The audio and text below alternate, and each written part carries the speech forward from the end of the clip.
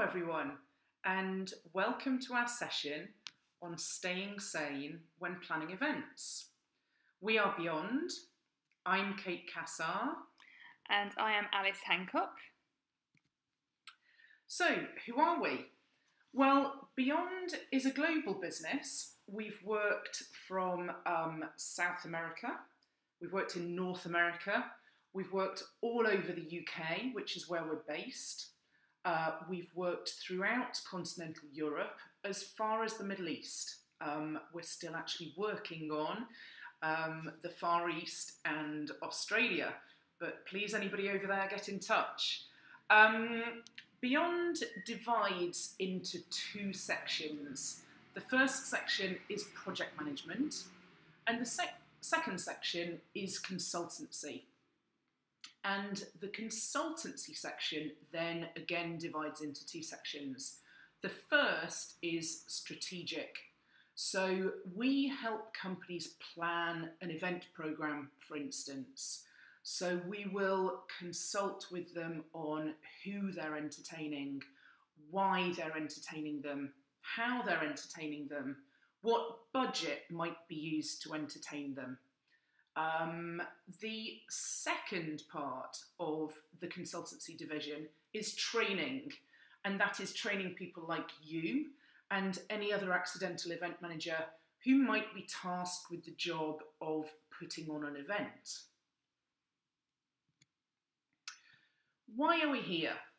Well, event manager has been voted the 6th most stressful occupation by CareerCast. Now, the other ones in that list go military personnel, firefighter, airline pilot, police officer, and another live event, a broadcaster. There is one significant difference between what you are all doing and what these people do. And that is that all of those that I've just mentioned have a really long and detailed process of training before they start their jobs.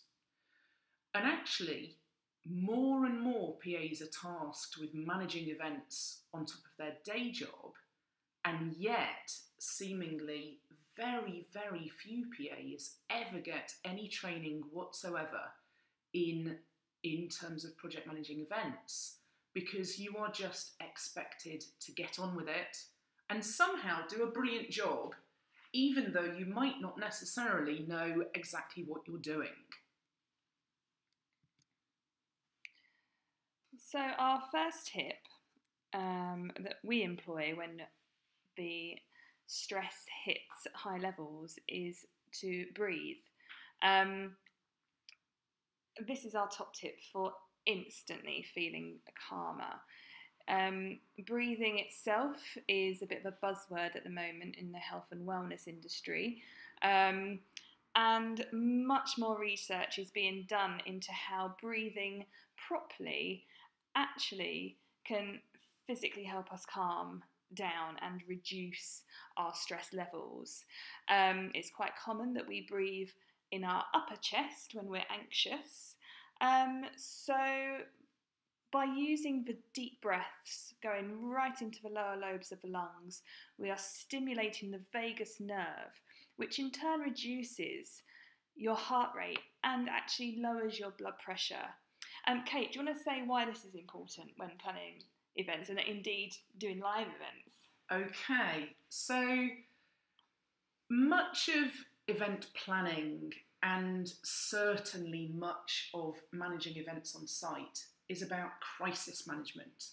Now, none of us plan for there to be a crisis on site, but all of us plan for things going wrong, and things inevitably will go wrong. We've all seen those TV blunder shows about what goes wrong when you've just gone on air. It's no different on an event. Things will always go wrong. So at that crisis point, you need to be the fire extinguisher on the fire, if you like. And in order to do that objectively, you need to walk away from the situation. You need to get a few seconds or a few minutes to go and breathe really deeply and to return to your objectivity so that you can think through the problem and you can think through a solution which will work in the short time that you've got to play with. On top of that, you've then got to return to the room and you've got to communicate that solution to, it might be your boss, it might be clients, it might be your colleagues who are your guests on the event. But you've got to come up with the best solution you possibly can very, very quickly and objectively. So you need that breath to help you out. On to our number 2 tip, work backwards. Now this might sound really illogical, and many of you are probably used to your boss sitting you down and saying, here's the brief. This is the kind of venue we want. This is the kind of catering. These are the kind of drinks.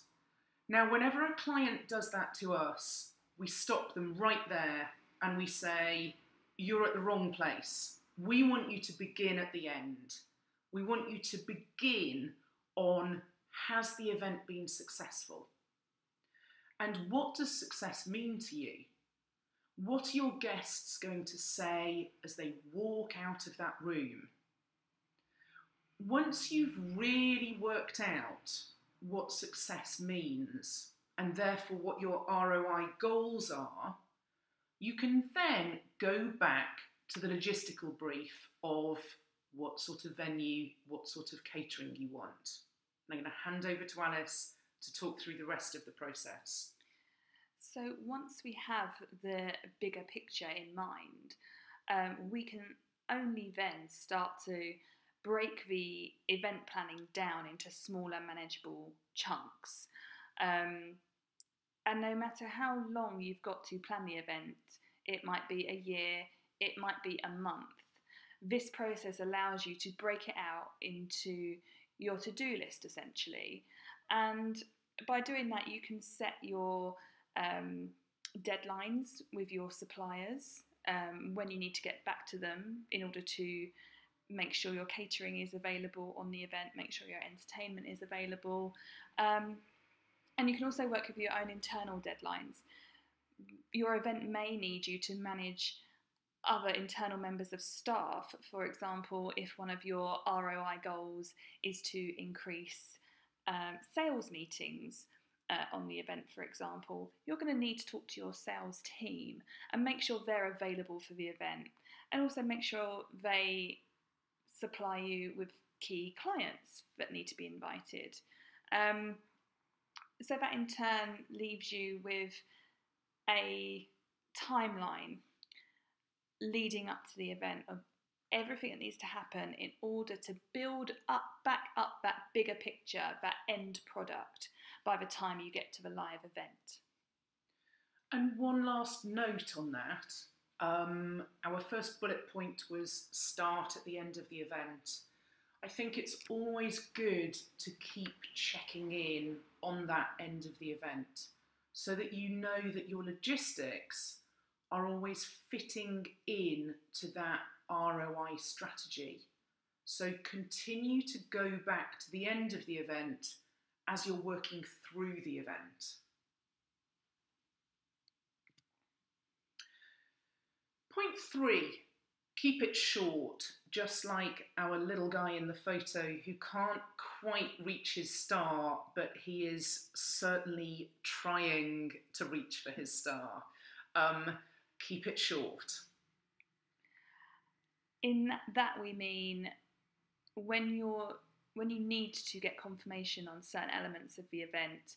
For example, you found such and such a venue which would be brilliant, but they can only hold say 100 people rather than 120, you may need to get clearance from your boss in order to confirm that venue. Little confirmations like this crop up all the time in your planning journey, and your bosses, your people who are signing these things off, are very busy people, and we know as well as anyone it's very difficult to pin them down, putting meetings in their diaries, for example.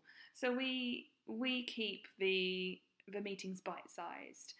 We find this is a really effective strategy in being able to quickly tick off things on your list that you need to confirm. So by scheduling bite-sized meetings, say at the coffee machine, when they're on their way to the loo, when they're on their way out of the building, going to their taxi, you can grab them for 5-15 minutes just to go through these points. And after you've done that, then relay it back in an email to them, just to doubly confirm that they've confirmed these points for you and you're going ahead with those items.